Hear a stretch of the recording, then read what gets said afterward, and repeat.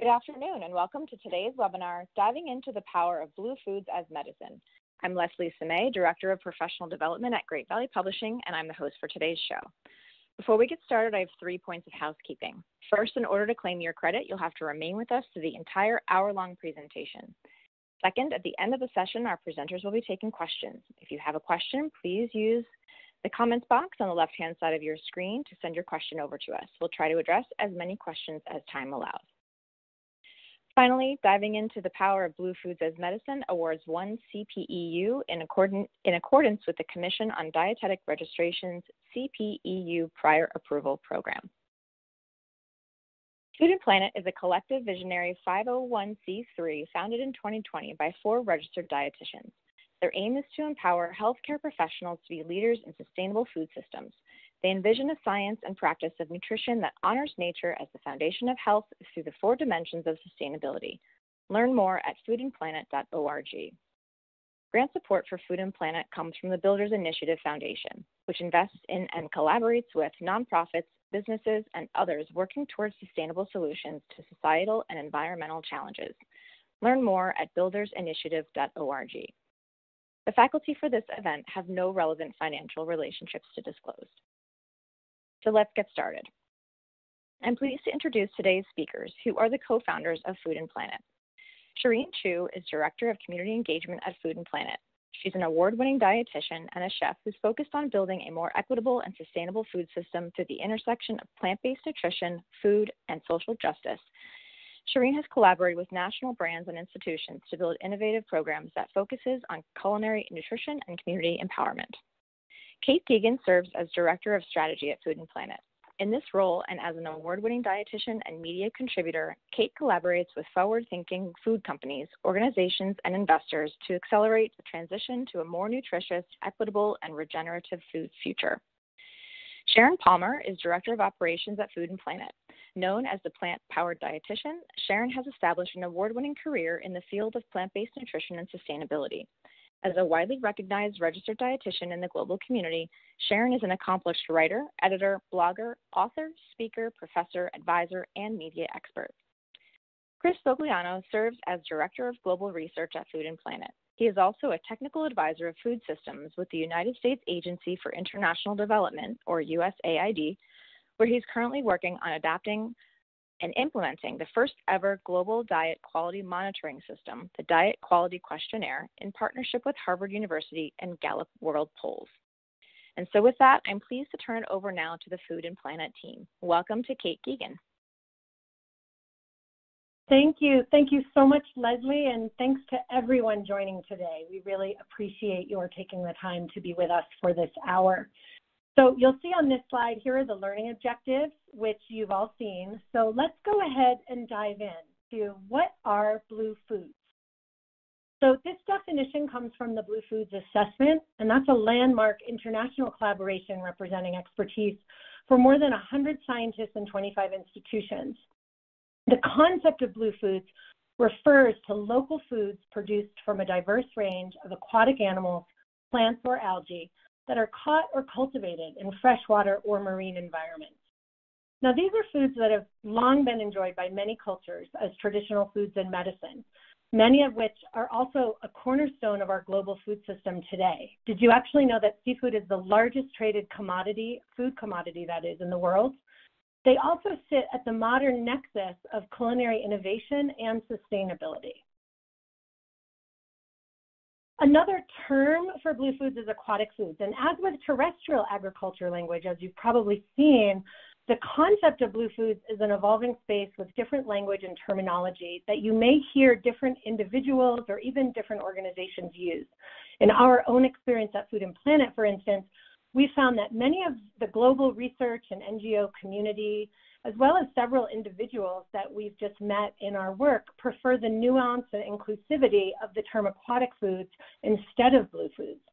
What I personally appreciate about this definition of aquatic foods, and this comes from one of the Blue Food Assessment papers, is that it offers a deeper dive into the many different types of foods that can be considered aquatic foods, as you'll see that list of 7 different categories on the right. But here in the US, there are also adjacent terms such as blue carbon and blue economy So it's helpful to know there's no one right answer, and context can certainly vary, but they are all essentially referring to the same concept. Now, I love this quote because to me, this frames the why. And it reads, discussions of the food system tend to center on agriculture and land, crops and livestock. That framing shunts blue foods to the margins. Game-changing opportunities are lost. A first step is to ensure that food issues are framed in terms that embrace the potential of blue foods, in terms of food production instead of agriculture, of lands and waters instead of lands, of fish and seaweed as well as livestock and crops. As I said earlier, seafood is the largest traded food commodity in the world. Our oceans cover 70% of our planet, and over 3 billion people depend on blue foods as a vital source of protein and other nutrients. So it's important they hold prominence in all of the conversations health professionals are having right now about how we can shift to more sustainable diets. So why do blue foods matter now? Well, for decades, blue foods have been largely overlooked or undervalued in global food system assessment, primarily for three reasons, and they're listed there on the right. Number one, much of the sustainable food systems conversation and emphasis has focused on terrestrial agriculture and livestock. Secondly, very few federal appropriations, if you think about the Farm Bill, for instance, addresses support for sustainable fishing and aquaculture, and this can further exacerbate these disparities between the terrestrial and aquatic sectors. And then lastly, the topic of seafood has historically focused on relatively few species. And in those cases, we really emphasize energy and protein content, masking the rich diversity of species and micronutrients. So we're really in a moment where we have the opportunity to bring a more dynamic approach to this space. Why are blue foods gaining worldwide attention? There's three key reasons for this. Now, if you're starting to wonder why I'm focusing so much on a global lens, it's because, remember, 90% of the seafood we consume in the U.S. is imported. So considering global context is vital. Several global assessments have zeroed in on these 3 points: nutrient density, food equity and security, and sustainability as primary drivers of the opportunity around blue foods to transform food systems. Our other presenters today are going to be diving into each of these more deeply, but I wanted you to see the higher level framework which is driving interest in these foods. And that framework mirrors the lens we use here at Food and Planet. We refer to this as the 4 dimensions of sustainable diets. It's really bringing a systems thinking approach to our practice as health professionals. So we believe in order for diets to truly be sustainable, they have to embrace the 4 dimensions of sustainability, bringing sociocultural, planetary, nutrition, and economic considerations into how we show up with food recommendations and engage with the communities that we work in. So this is sort of a summary of how blue foods fit into a sustainable diet framework. If we look just at a couple of bullets, sociocultural, for example, the second bullet, production can support indigenous, small-scale, local producers.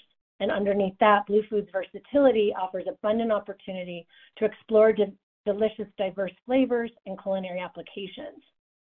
From the economic dimension, if we look at the first bullet, many Americans already enjoy diverse options prepared in culturally appropriate, affordable formats. And sustainable practices can support long-term economic viability for producers and boost community resilience. So this framework can be really helpful for thinking through the complexity of sustainable diets and really just ensuring that you're thinking about all the factors rather than just one dimension and saying whether or not something is sustainable. So let's shift now to how these foods relate to food as medicine approach. While nutrition is incredibly complex, we do know a lot about the science of nutrition and disease prevention, of treatment, and even reversal through a food as medicine approach. Many national organizations, from the USDA to the Academy of Nutrition and Dietetics, the American College of Cancer Research, and the American College of Lifestyle Medicine, recognize nutrient-dense foods, including blue foods, can be a part of a first line of defense for chronic conditions such as diabetes, obesity, many types of cancer, heart disease, mental health conditions, and more. We're going to take a brief look at that now, but I wanted to start with this Academy of Nutrition and Dietetics framework, which provides, I think, a nice overview of the various ways we might use a food as medicine approach in our practice. So if we look at the 4 bullets on each of the images on the right, we see food as preventative medicine to encourage health and well-being, food as medicine to improve nutrition security, food as medicine to promote food safety, food as medicine and disease management and treatment. And we will consider all of these in this webinar. So our national dietary guidelines are a simple place to start. You'll see the titles are in quotes here: protein, healthy and healthy sustainable protein. That's because they reflect the actual term used within each guideline itself. In the USDA dietary guidelines, blue foods are included in intake recommendations for every age group, and actually they appear across 3 food groups. Dairy is actually a placeholder for calcium and vitamin D rich foods, and if you click through on the dairy icon on the website of the USDA, and then you click on non-dairy sources of calcium, the USDA lists canned fish, such as sardines and salmon with bones, as nutrient-dense, healthy options. Seaweeds as well are listed as a vegetable. Moving on to the Harvard University Healthy Eating Plate, you'll see fish is the actual only animal protein that is encouraged as part of a healthy eating pattern. And in the most recent example on the right, the Nordic nutrition recommendations, ample fish and nuts is one of the leading directives for choosing a healthy diet, with an emphasis to choose from sustainably managed fish stocks. Several national health associations also have blue foods written into their healthy eating guidance because of the robust evidence base. For instance, eating fish twice a week is identified in the 2019 American Heart Association primary prevention recommendations. And this is based on evidence that eating fatty fish twice a week reduces the risk of dying from heart disease by 36% and slashes your risk of sudden cardiac death by 80 to 90%. Truly, that's food as medicine in action. Now, the American Diabetes Association and the American Psychiatric Association also pinpoint fatty fish as a food as medicine superstar. So how are we currently doing? When we zoom in on fish and seafood intake in the U.S. dietary guidelines, on the right is the graphic representing an overall snapshot of seafood consumption for the U.S. population age 1 and older. And you'll see that 90% of Americans fall short of that recommended twice-a-week guidance. On the left is the newest subgroup, age 12 to 23 months, which was just added in 2020. And this tells us seafood actually has the biggest gap between recommendations versus intake in any age category. It's a similar story in every subgroup, and you can see that if you look at the various 2020 dietary guideline charts of different age intakes. What this really tells us is we are not yet fully utilizing this blue food as medicine opportunity. If we look at the nutritional significance of blue foods, the picture becomes even clearer as to why they're such an important part of a food as medicine approach. This research comes from the Blue Food Assessment, and what we're looking at here is an analysis published in Nature, which found that the top 7 categories of nutrient-rich animal foods are actually all aquatic foods. Now, many of the papers and the positions that I've been talking about identify 3 key pathways for blue food's positive impact on the health, and they're listed on the right. Their ability to reduce micronutrient deficiencies, provide DHA and EPA, and displacing consumption of other animal proteins may all be part of the synergistic effect of blue foods in the diet to drive positive health outcomes. So if you recall, pathways 1 and 2 were about closing nutrient gaps and delivering a source of essential omega-3 fatty acids. Here's an overview of the key nutrients blue foods offer and how they specifically address nutrient gaps across a variety of ages and populations. Vitamin D, for instance, on the right, we know is called out as a nutrient of concern in our dietary guidelines because most Americans currently fall short. Now, you're going to be hearing more about many of these nutrients from our other presenters, but on the far left column, I wanted to just draw your attention to the bottom left 2 examples of how inclusion of these foods and the essential fats they provide translate into a very real food as medicine approach, including IQ development in pregnancy and lactation and reductions in depression and anxiety. And finally, if you'll recall, the 3rd key pathway researchers identified was in regards to displacing consumption of other animal proteins. Just as with fats or carbs, the type of protein is very important when we bring a food as medicine lens to consider the nutrient package that come along with that choice and how that drives downstream health outcomes. So this study analyzed the association of changes in red meat consumption over 8 years with mortality risk during the subsequent 8 years, using U.S. participant data from the well-known Nurses Health Study and the Health Professional Follow-Up Study. It found a 25% relative risk reduction in all-cause mortality for swapping 1 serving a day of processed meat or fish, and a 17% relative risk reduction when swapping red meat for fish. So I'm going to stop there. That concludes part 1. And with that, I'm going to hand it over to Sherene Chou. Take it away, Sherene. Thank you so much, Kate. And I will kick off my section with 2 different polling questions that you'll see pop up on your screen. The first one is about bivalves. How often do you currently discuss bivalves, clams, mussels, oysters, and scallops with your clients? I'll give you a few moments for that.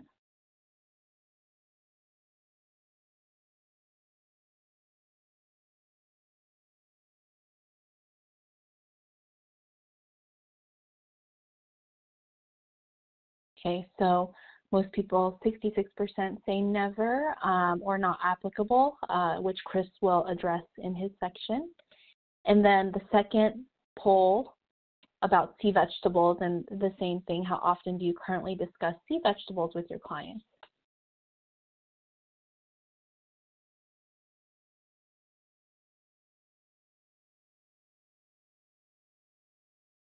Another moment for that as the results come in. Okay. So 71% never or less than once per month. Great.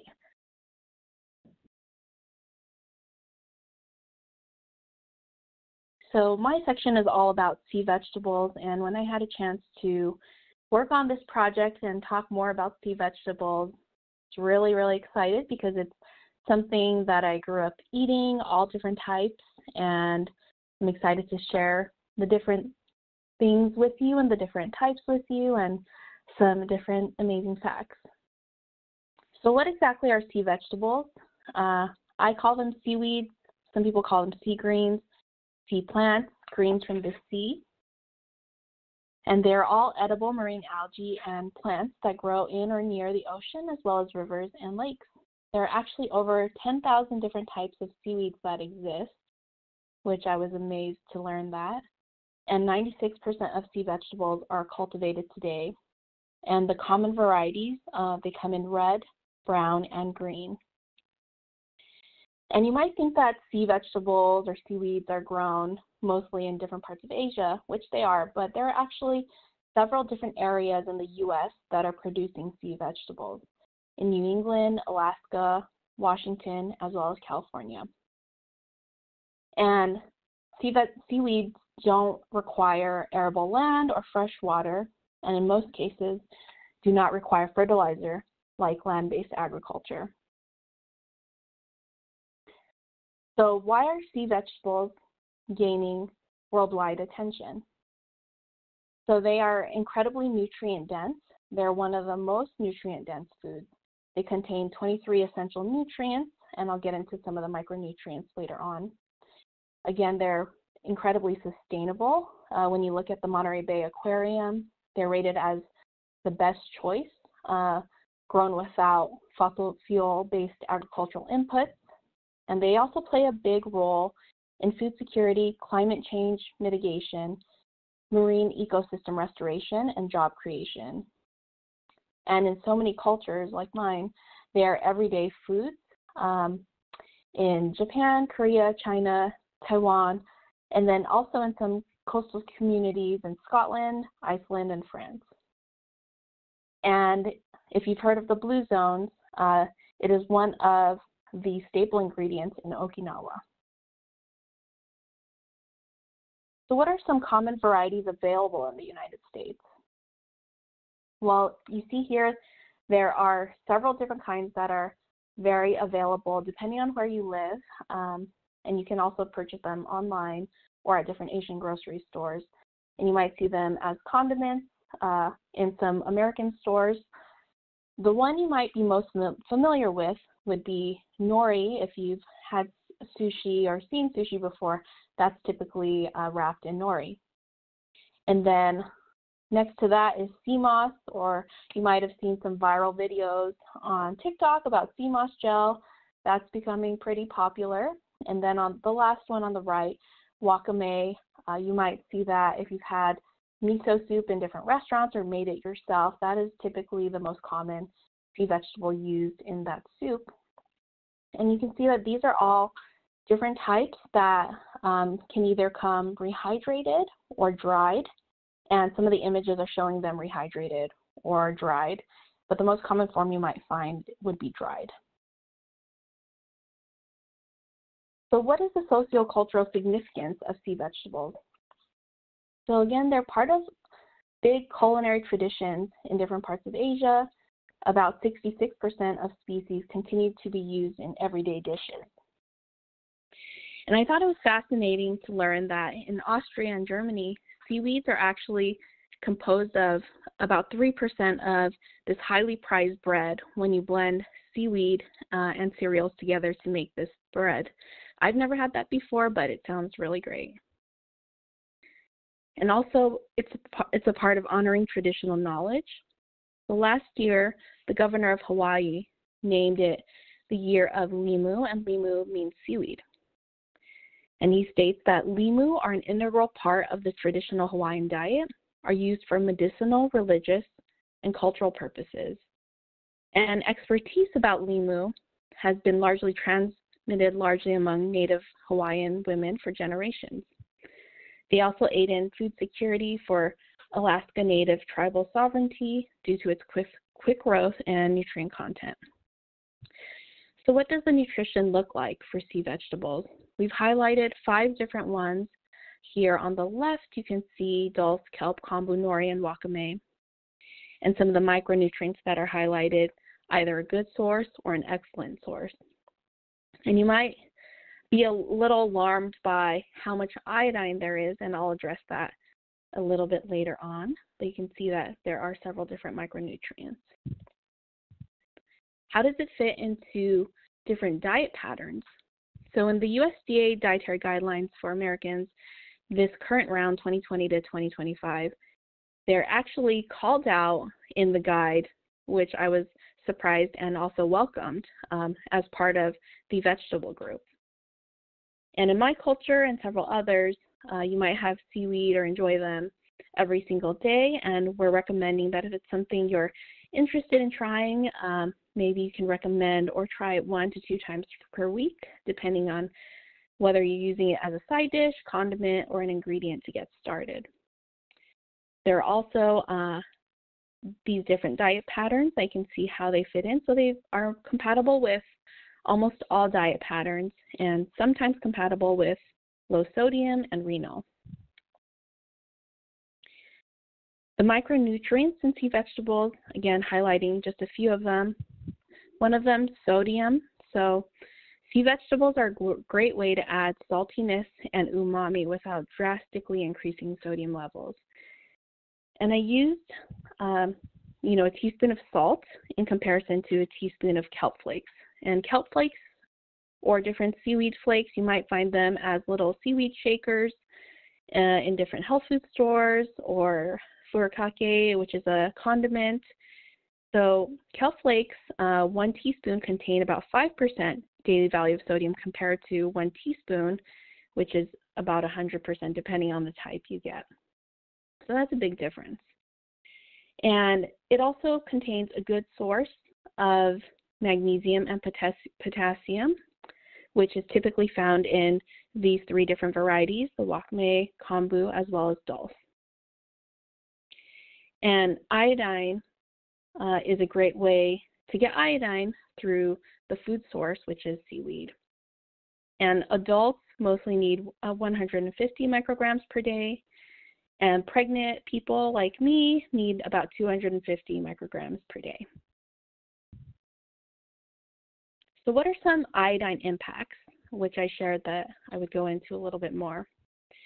And this is based on the NIH iodine fact sheet. So they state that In most people, iodine intake from food and supplements are unlikely to exceed the upper limit. In people who are at greater risk for iodine deficiency, people who do not use iodized salt. And so with the popularity of a lot of the fancy salts, like the pink salts or the sea salts, they actually don't contain iodine in most cases. Pregnant women have a higher RDA, people who follow a vegan diet, and those who live in communities with iodine deficient soils, which there isn't really a way to truly know that based on the foods that we're buying. And also people who eat foods high in goitrogens, soy, cassava, and cruciferous vegetables are also people who might have more iodine deficiency. So what are some culinary nutrition aspects to cooking with sea vegetables? And when I was doing research on this, I thought this was fascinating because I think when people think, okay, how come some cultures eat seaweed every single day or might have some with every meal, this made a lot more sense when I looked into the research. So seaweed is used to flavor a lot of dishes and soups and stocks before eating. And kombu, which is a type of seaweed, boiled in water for 15 minutes, actually loses 99% of its iodine content. So I thought that was a fascinating fact because that is how kombu is a lot of times used for stocks or soups. And processed kelp, when it is processed, is boiled and dyed for about half an hour before hanging to dry. And that can also help reduce the seaweed iodine content before it's consumed. And in Asian cultures, we commonly cook seaweed with different foods or eat seaweed with different foods that have goitrogens, broccoli, cabbage, bok choy, soy, and these phytochemicals can inhibit the iodine uptake. So with a high percentage of daily value of iodine, I think that these help combat those aspects. And again, it's a great sodium reducer in terms of enhancing flavor without adding more sodium to your diet. And I'll pass it over to Chris to talk more about bivalves.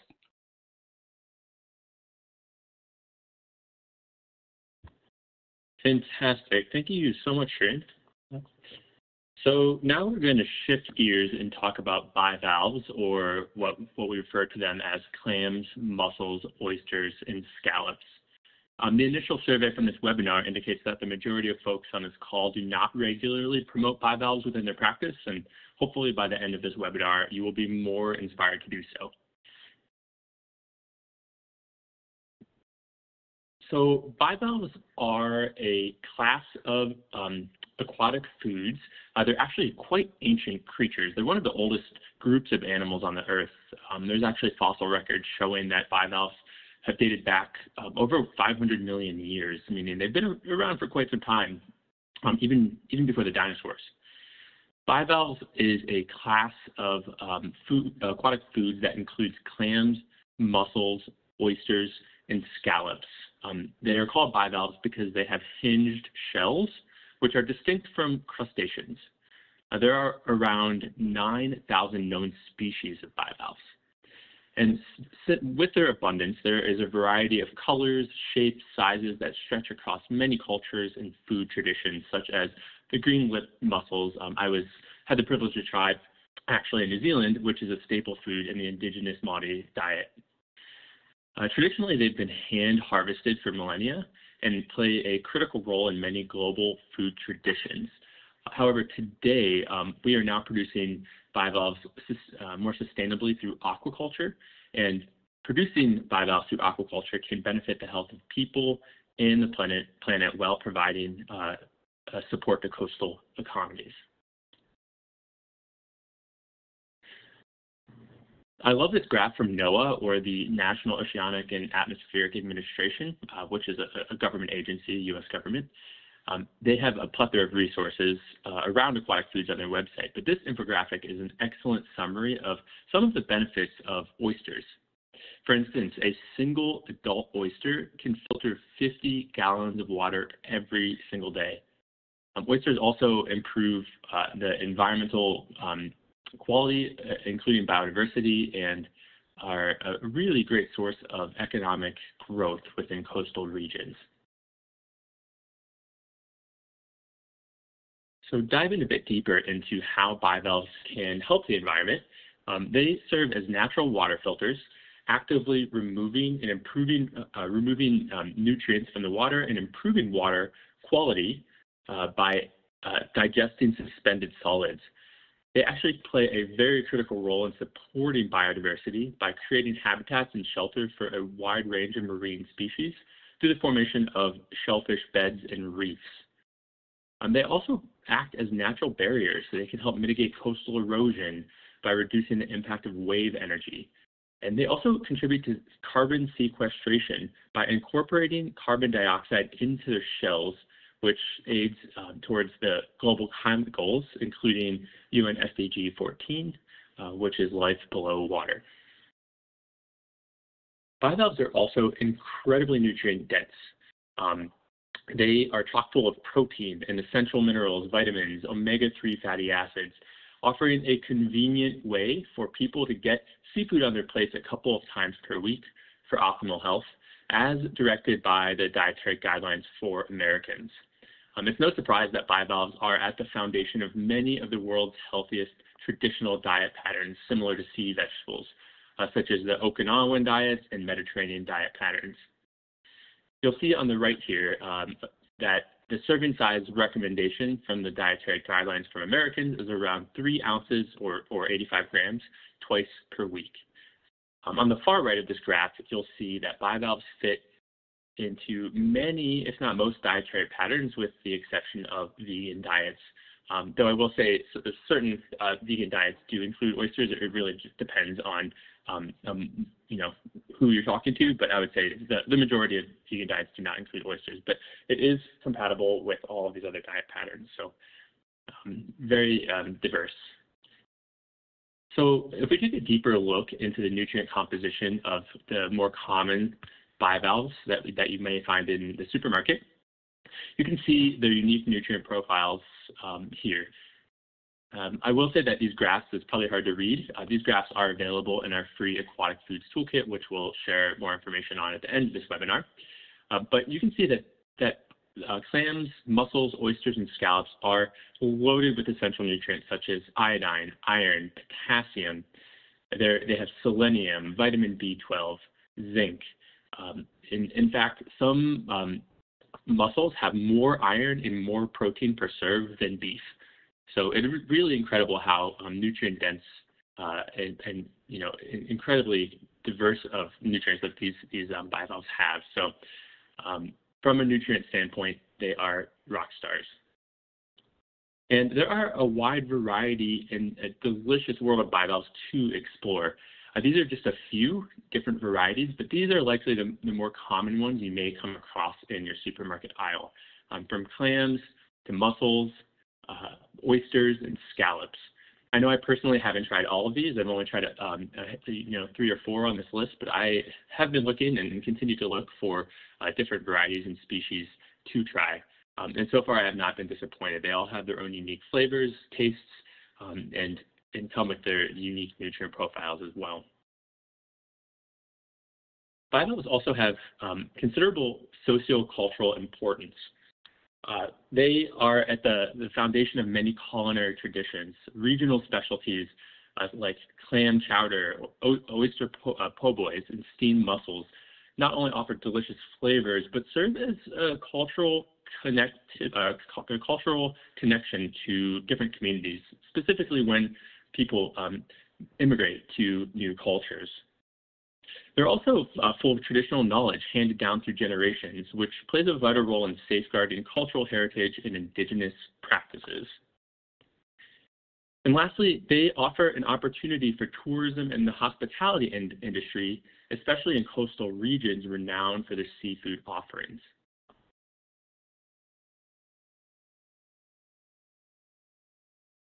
And so we get a lot of questions around bivalves and food safety.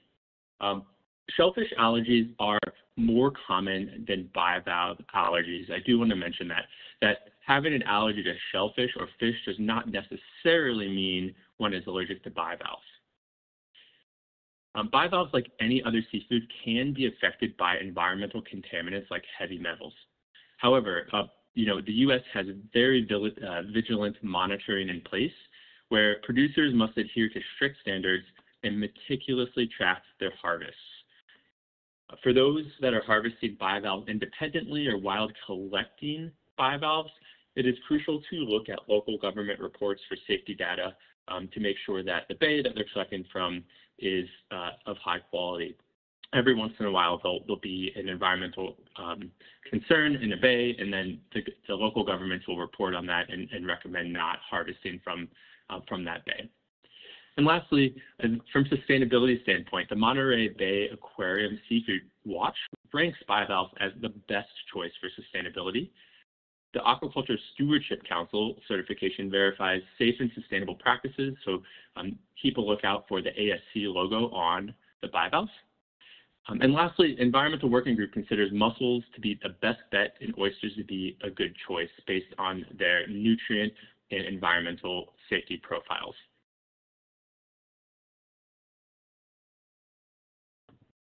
Findings from our partner organization, Food for Climate League, found that consumer hesitations around taste and texture of bivalves can often be overcome by highlighting other qualities such as nutrition, health, culinary exploration of flavors and cultures, as well as sustainability. So to meet people where they are and to introduce bivalves into folks' diets and on their plates, emphasize their nutrition benefits and recommend them in familiar formats. Make them easily accessible and meeting people where they are at. Bivalves offer a very easy-to-use protein source. As mentioned, they're nutritious and versatile. Bivalves offer a rich, meaty taste that provides a healthy protein option for various dishes like soups, noodle dishes, curries, and even pizza. There also can be an affordable protein source. I know when we think of oysters, oftentimes we think of fresh oysters with lemon and champagne, and they are kind of targeted to a more luxurious audience. But honestly, canned and frozen clams and mussels provide an incredibly accessible and budget-friendly alternative for using these in meals and snacks, which counters the perception that fresh bivalves are exclusively for expensive or luxurious audiences. So try to think of the multitude of ways you can incorporate bivalves into your recommendations, whether it be fresh, canned, or frozen. Now I will pass it over to Sharon Palmer. Thank you so much. Thank you, Chris. So I'm really excited to talk about the fun stuff, how to integrate these delicious, sustainable, nutritious foods into our practices and in the work we do with our clients and our communities. So first of all, I wanted to talk about some of the cultural uses of blue foods throughout history. These are important traditional foods that have been enjoyed by humans since the beginning of time. Starting with sea vegetables, there are many rich global food traditions. Many countries in Asia, as Sherene has mentioned, enjoy sea vegetables on a regular basis. Some traditional recipes include Japanese rice balls, which are pictured here in our beautiful Blue Foods as Medicine cookbook, which we're going to be talking with you in a little bit about how you can access that. A wakame salad, Taiwanese braised kelp, Korean seaweed soup. These are very traditional recipes that are all featured in our Blue Foods as Medicine cookbook. In European cultures, such as in Ireland, a seaweed chowder is enjoyed. In Britain, seaweed fritters are beloved. Nordic seaweed crisp bread, where they're actually integrating seaweed into this bread, is a traditional dish as well. In countries in Latin America, you can see sea grape salads and beverages made with sea moss, even kelp salads in Chile. In North America, we have kind of some new modern takes on how we're using sea vegetables, such as California rolls, sea lettuce soup, and seaweed snacks. And I love the indigenous traditions in North America involving sea vegetables. One is a bull kelp chow chow, which is using kelp and other vegetables into a fermented medley that includes spices. Also, the addition of kombu, which is kelp, into beans, which tenderizes the beans. And then a beautiful traditional dish that is salmon with berries and seaweed. We also have many cultural traditions relating to bivalves that really stretch back through history. For example, when you look at the Mediterranean, we see so many classic dishes. Usually you see these traditions in locations where they're close to the sea, close to the coastal areas. So in the Mediterranean, you have these steamed clam dishes, mussel pilaf, bouillabaisse, mussels with wine and garlic. And then in Asian countries, there are many bivalve recipes. Korean clam soup, a Filipino mussel soup, which is pictured here, another recipe from our cookbook. Thai steamed mussels with coconut curry and clams in black bean sauce. European traditions also exist that celebrate bivalves. In Nordic countries, it's traditional to have smoked oysters on toast. In France, you might have mussels with frites. In Italy, of course, clam with pasta. In Spain, paella with mussels. In Africa, you can find many countries that are celebrating different forms of bivalves, like mussels in Morocco, a South African mussel pot, which is kind of a soupy pot. In Mozambique, Maputo clams is a dish that's traditional. In North America, we think about our clam bakes and clam chowders, as well as raw oysters and oyster casseroles, which is traditional in the South over the holiday time. There are indigenous traditions in North America surrounding bivalves for sure. It was a staple food. These foods were typically consumed raw, but they were also dried so that they could be available during the winter when food sources were low. And they would be steamed over a bed of hot stones covered with leaves. In Latin American countries, you can enjoy things like clams with garlic, red chili with mussels, and of course, sopa de pescado. So many beautiful dishes.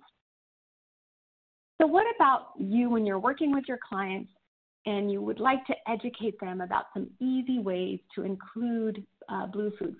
Let's start with sea vegetables. And I know Sherene talked a lot about some of her favorite suggestions, but I also wanted to mention some ideas like kombu, which is kelp. You have to soak this to rehydrate it, and then you can simmer and boil it. And then you can serve it with soups and stews and braises, sauces, and noodle dishes. Wakame is something you might have been more familiar with. It's in a typical seaweed salad. Hijiki and sea lettuce also. These types of sea vegetables need to be soaked to be rehydrated in water, then drained, and then you can use it in a beautiful salad, a side dish, or you can even top a grain bowl with it. I think one of the easiest ways you can introduce sea vegetables is through kelp or dulse granules. So these are finely chopped, dried kelp or dulse that comes in a shaker bottle. I am able to find it in most of my markets here in California where I live, and all you have to do is just sprinkle it on things. It really adds this nice sea umami flavor. It's delicious over popcorn, toast, in sandwiches, tacos, whatever you like. And then nori is another sea vegetable that we're a little more familiar with. It's an excellent wrap. You can use it, of course, to wrap sushis and hand rolls, but also sandwiches, sandwich fillings. You can even crush it as a topping over salads or side dishes. And then sea moss, which has this amazing ability to create a gel when it's soaked in water, is becoming more popular. It's delicious in smoothies or creamy desserts. And we have a recipe for a sea moss smoothie in the cookbook as well. So what about preparing bivalves? This can be a stumbling block for people. So this is an opportunity for us to help educate people how to prepare fresh in-shell bivalves, things like clams, mussels, oysters, and scallops. So here are your steps. They have to be refrigerated, and then they need to be inspected. You have to look for tight shells. If you see any that are partially open, you just tap them, and if they close, those are good. If they don't close, or if they have a slimy texture or a little bit of an off smell, you can discard or compost those. Then you soak them in salted water. You clean the outer shells with a vegetable brush, rinse with water, and cook. Now, there is one point I want to stress, that while many traditional diets and coastal communities love raw bivalves, the FDA does suggest, in particular among high-risk individuals, that you should avoid these raw or undercooked bivalves for safety reasons. So one easy cooking solution once you're done preparing those in-shell bivalves is to simply steam them. And on the right, you can see a picture from our cookbook of these beautiful steamed garlic clams. And this is a very simple method. You just heat liquid in a pan. It could be broth with wine. It could have herbs and garlic and vegetables. You drop those bivalves in there, cover the lid, and cook just till the shells open up. No longer than that because they tend to get tough and chewy. Then you can take that, serve it with rice, pasta, put it in a soup or stew, or serve it with vegetables. Very delicious. So I wanted to share with you some messaging tips for Bluetooth foods. And this is really based on the consumer research that came out of FCL and the work that we've done at Food and Planet, talking with dietitians and understanding what the opportunities are for your communities to really embrace these foods. So one thing that's really important is highlighting safety, because 79% of eaters said that this was the most important thing for them. So now that you understand a little bit more about the safety and how you can help your clients make the best choices, this can be a really important goal for you.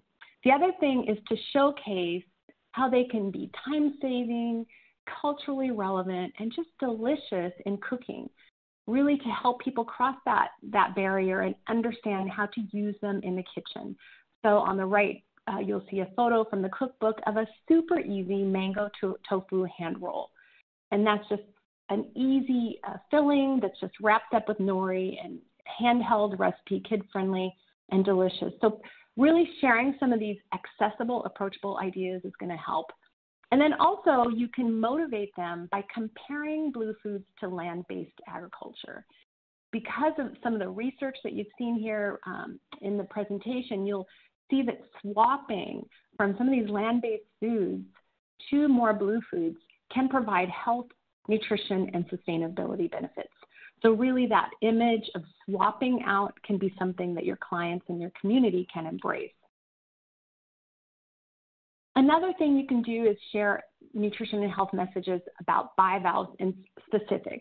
And the consumer research really revealed that bivalves is kind of a confusing term for consumers. They don't really understand it. So it's really better to just call them by their name: clams, mussels, oysters, and scallops. These are the most common forms of bivalves. So, just use those names so people know what you're talking about. The other thing that we found is that leading with protein and health benefits is very impactful. People resonate with that message to understand that these foods are rich in protein, 15 to 20 grams of protein per serving, that they have omega-3 fatty acids, and this bounty of nutrients, whether it's zinc, selenium, B12, iodine, and the fact that they can become a serving of seafood for their twice-a-week seafood recommendation for the DGAs. So really helping them understand the health and nutrition benefits will resonate with your community. The same thing for sea vegetables. We're trying to really encourage you to use sea vegetable because seaweed can, even though it's more commonly known, it can have a negative connotation, the term weed. So we're really embracing the sea vegetable term. And also, again, trying to educate about the varieties so that people start understanding that there's so many delicious, nutritious sea vegetables out there, whether it's kelp, nori, or dulse, starting to use that terminology. Also, really acknowledging the nutrition benefits. 93% of dietitians viewed sea vegetables as nutrient-dense foods with untapped potential. That's 93%.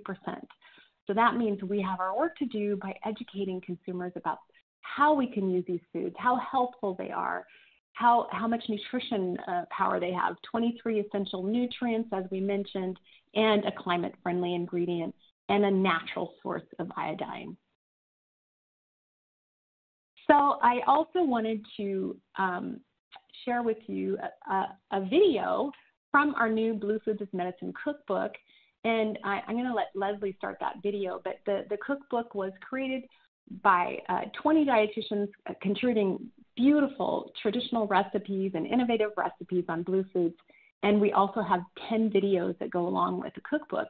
So we're going to share one video from Michelle Jalen about making this delicious, easy wakame salad. So Leslie, go ahead and play that for us, please. Try this Japanese-inspired wakame salad using simple, nutritious ingredients. Find wakame or seaweed at your Asian grocery store. A highly nutritious sea vegetable prepared by soaking and rinsing. The dressing is made of rice vinegar, sugar, sesame oil, soy sauce, and sesame seeds. Whisk together and then add in your salad ingredients: cucumbers, carrots, and edamame.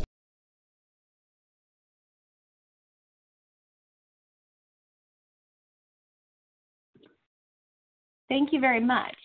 Now I'd like to hand it over to Kate, who's going to share our resources. Thank you. Thank you, Sharon, and I love that video. That makes me hungry for lunch.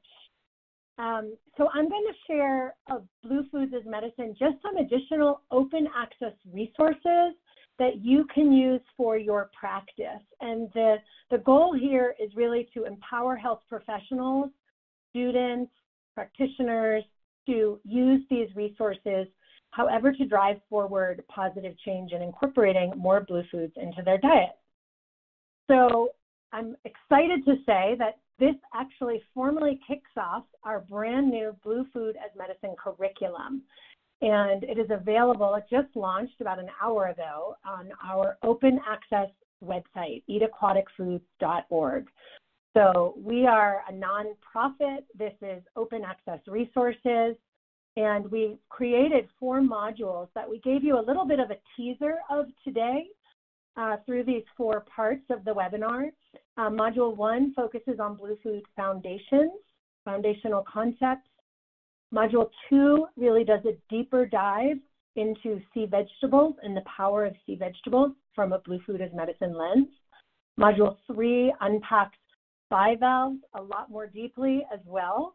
And Module 4 builds on what Sharon presented with easy ways, actionable ideas to integrate them into your practice, including across food service, community interventions, culinary. So this free interactive online curriculum is available to download starting today. And the goal really is to help health practitioners with dietitians. We're actually rolling out as well to MDs and RNs to develop an action-oriented understanding of the definition, nutritional significance, and sustainability of Blue Foods, with this emphasis on some of the species we might not be as familiar with, like bivalves and sea vegetables, and to explore how these foods can be powerful treatment for diet-related chronic disease prevention and longevity. And as I just said, just to reemphasize, we really are encouraging practitioners to use these curriculum resources in a variety of ways, whether it's to further their own professional learning journey, to empower their communities, to teach students, educate patients, or incorporate into presentations even. The other resource you'll find there is the Blue Food as Medicine cookbook, and you've been looking at some delicious recipes throughout the presentation today, plus the video that Sharon just shared. And this is 20 healthy, delicious recipes really with a culinary medicine lens from 20 dietitians featuring a variety of cultural foodways and different food formats that you can enjoy these foods in that really look, again, bringing that lens of the 4 dimensions of sustainability. So an emphasis on recipes that are accessible, available, culturally inclusive, but also deliver on health. So please be sure to go check those out as well and use. And then lastly, we earlier this year launched our basic resource of aquatic food toolkits for nutrition and health professionals. So this will really lay out for you the foundational information around bivalves and sea vegetables, how to find them, how to prepare them, easy ways to walk through with patients and clients, how to utilize them in a variety of formats to really incorporate in their own food as health journey, food as medicine journey. And those are available as well, downloadable on the website. Lastly, I did just want to mention coming up on Wednesday, October 18th at 1 p.m., we have partnered with Togue Brown. We're really excited to launch this with the Culinary Nutrition Collaborative in celebration of National Seafood Month. So please join us for a webinar to learn all about aquatic foods. And this webinar is actually pending approval for one CEU by the Commission on Dietetic Registration. So you can sign up and you'll get that link when you get this deck. So with that, I want to say thank you. Please connect with us on social. Please visit us at foodandplanet.org. You can sign up to become part of our community so you won't miss anything. And most importantly, you can join us in participating in this conversation about how we evolve our profession to come together and promote a healthier world for people and a thriving planet. And with that, I will pass it back to Leslie for the Q&A. Excellent. Thank you, Kate. Thank you, Chris, Sharon, and Sherene. That was awesome. We have a good amount of time for some questions, so let's jump right in. The first one is for you, Chris, and this was asked a bunch of times throughout the Q&A, the box that's popping up for us. Is there a concern about heavy metals in sea vegetables? I know you touched on it briefly, but can you talk a little bit more about that? Sure. Yeah. Thanks, Leslie, and thanks for the question. Bivalves and sea vegetables do have the potential to accumulate different substances, including heavy metals within them. But in the United States, we have regulatory agencies, including the Food and Drug Administration and NOAA, that monitor and regulate the levels of heavy metals in bivalves and sea vegetables to ensure that they're safe for human consumption. These agencies conduct regular testing of harvesting areas, and if there is any concern within any contaminant, including heavy metals, they will actually put harvest restrictions and or just close that area until it is deemed safe again. So if you have any concerns, I would definitely check with the FDA or NOAA. And additionally, it's recommended to purchase these foods from reputable sources that follow safety and regulatory guidelines. And in the toolkit, we have details on which certifications to look for when purchasing these foods. Thank you. Excellent. Thank you, Chris. The next question is going to be for you, Sherene. A handful of folks have asked about the accessibility of sea vegetables in landlocked regions. And sort of in that same vein, is dried seaweed or dry, some of these dried options just as good as fresh options? Thanks, Leslie. I think those are great questions. I'll answer the dried versus fresh one. I personally prefer dried for several different reasons. First of all, those are the most accessible ones that you might typically find either online or at different grocery stores, Asian grocery stores. And those you can keep in your pantry for months on end, and you would only use a small amount. So that to me is the most usable form and also the most readily available form.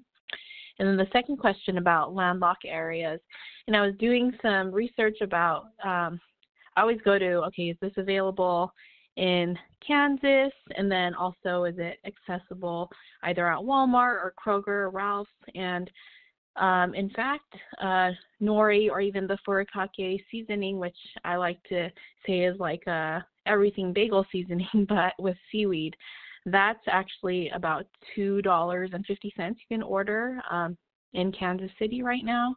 So that is in different parts of the U.S. And I don't know if if it makes a difference, probably if you're closer to a big box store, one of these bigger stores, but you can definitely get them delivered to you online and at a very affordable price. And a lot of the different snacks are also EBT eligible as well. Thank you. Great. Excellent. Patricia actually just asked about ordering them online, so I'm glad you touched on that. And so this will be our last question, and it's for you, Sharon. Is the nutrient availability of bivalves affected by cooking? Thanks, Leslie. Actually, there's some small changes that you could compare, would be comparable to how you would see a difference in nutrition when you cook seafood, and that's mainly related to a loss of liquid when you cook it, so it's concentrated. So you're going to see just a concentration that you're not going to, the nutritional analysis that we've looked at doesn't show any significant changes or losses in nutritional value from cooking. Great. Perfect. And we've just reached the top of the hour, so your timing is great. I want to pause and just say thank you all again for joining us today. Your expertise and information on this topic is much appreciated, and we were so glad to host you today. And as we always do at this point, let's talk about what's coming up next. On Tuesday, October 3rd, from 2 to 3:30, join Val Schonberg and Dr. Courtney Gleason for an interactive, interprofessional webinar that will reach beyond the research, providing case studies and discussion to illustrate real-world challenges for female athletes.